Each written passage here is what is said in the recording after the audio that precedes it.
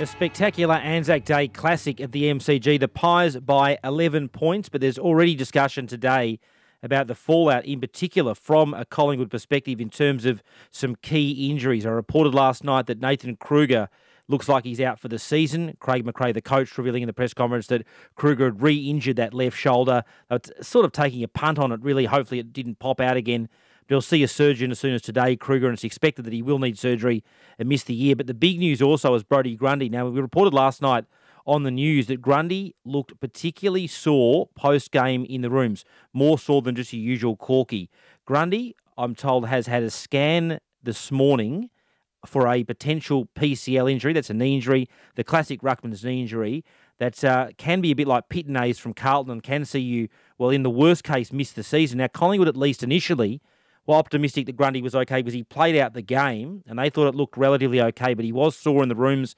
He's having it scanned today. The concern is a PCL. And look, they can range, but a range that I know that Sam Edmonds already spoken about today online as 12 weeks. I think that's a realistic estimate. That it's a bit like how long is a piece of string at the moment. But clearly, he's one of Collingwood's most important and best players, Brodie Grundy. There's big concerns around a PCL knee injury, which could see him miss a significant chunk of the season, which you'd think would have a massive bearing, given they'd have to rely on, for example, Mason Cox in the ruck. And Grundy's one of the best, well, in form, one of the best ruckmen in the competition. So, look, that could have a massive bearing on Collingwood, certainly for any finals chances and things like that. But they were gallant yesterday, the Pies. They just got the job done in the end. It was interesting, the view from inside the Pies' rooms, perhaps, I think an unofficial one, was that Essendon was pretty good around the contest, but the Pies were accurate, only kicking 3 behind. So they got the job done on Anzac Day on a massive stage. A good move from Craig McRae clearly was putting Scott Pendlebury back into the middle at one stage, which is a move they've used a couple of times this season. But at a couple of crucial stoppages, they sent Pendlebury in there late yesterday, and it did pay big dividends. A good story was Jack Ginnivan. He's become somewhat of a cult hero. I know there's some discussion already about whether he divides opinions. His celebrations were criticised earlier in the season, but he did the talking with his boot yesterday, kicking 5 crucial goals. He kicked really accurately. He was calm under pressure. He loves that people doubt him, he reckons. He just loves trying to prove them wrong. And this is a short clip of what he said post-match. I just want to thank Essendon for a good game. Appreciate everyone coming out. The crowd's pretty amazing.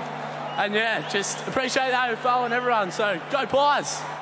He's a bit of a character, Jack Ginnivan. He spoke in the post-match press conference as well and said he'd been sort of preparing this for all his life. He's only 19, but in the key moments, he's an absolute beauty and just loves the attention and loves lapping it up and loves the pressure. And he's just an infectious sort of guy. So apparently he divides opinion. I don't know how much opinion he divides, to be honest with you. I reckon he's a little beauty and good luck to him. So I reckon he'll just continue to grab people's attention. An interesting one surrounding Jordan De Goey, the Collingwood president. Full disclosure, my dad spoke pre-game on 3AW and said that De Goey, quote, had been a model citizen, unquote, and said that Collingwood wouldn't and won't go anywhere close to breaching the salary cap again. So clearly they won't overpay for De Goey. But the point there is he's been doing everything asked of him. My view on De Goey's contract situation is that it will in part depend on where the Pies finish, because that'll be the compensation they'd get if he went under his free agency. So if they finished around 9th or 10th, for example, the compensation pick for De Goey would be around 9, 10 or 11, and you'd think you'd want a lot more than that, given how good he is. Having said all that, if they finish lower, you could get a high compensation pick for De Goey, i.e. a low pick in the draft, and coupled with Collingwood's existing pick, you start to look to set yourself up for the future with 2 picks inside the first 10. So, look, I don't have an intricate view of Collingwood's discussions with De Goey at the moment. My understanding is there's been no deal put to De Goey as yet, but just in terms of formulating their opinion going forward on what to do with that crucial decision, I think and this is, again, just to emphasise my view, I think their ladder position will have a big bearing on that going forward. So we'll know more, I think, about Jordan De Goey's contract situation with Collingwood probably in 10 weeks' time or so. A sickening situation with Paddy McCartin in Tasmania yesterday. To set this up, McCartin's been one of the stories of the season, despite his diabetes concerns and most notably his 8 existing concussions. Sydney gave him a chance. And he's been playing really, really good football. And I know we say a lot of people are good people in football and all the rest of it. He is a great person, Paddy McCartin, and has been a star so far this season. He suffered at least 2, possibly 3 head knocks yesterday. One in particular, a knee to his head. He didn't pass his concussion test. I know John Longmire was keen to sort of downplay it post-game, but clearly a ninth concussion on any measure is not a good situation. McCartin was visibly distressed and devastated in the rooms afterwards, and there will be a big discussion this week about how this all plays out going forward. Clearly, the footy community, me included, loves seeing McCartin out there, but we're talking about a very serious issue now in multiple concussions, and I went to concussion campaigner Peter Jess a short time ago and asked him in particular what he thinks needs to be done, and he explained that, look, Sydney do the concussion tests, obviously the AFL play a role. I'm not in any way questioning their expertise, but according to Jess, they should be done independently. This is a short clip of what Peter told me this morning. Peter, thanks so much for speaking to us for Triple M. Paddy McCartin, what's your take out in regards to yesterday's injury and the key message that you'd like to, I guess, convey from a concussion perspective? Well, if you look at the vision, it's quite clear that he's had two significant, clashes.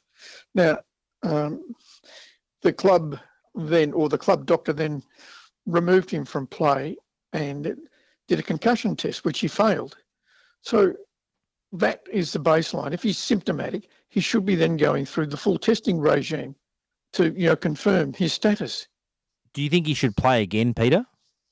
Well, what needs to happen is that we need to do the proper testing and find out, the extent of the damage.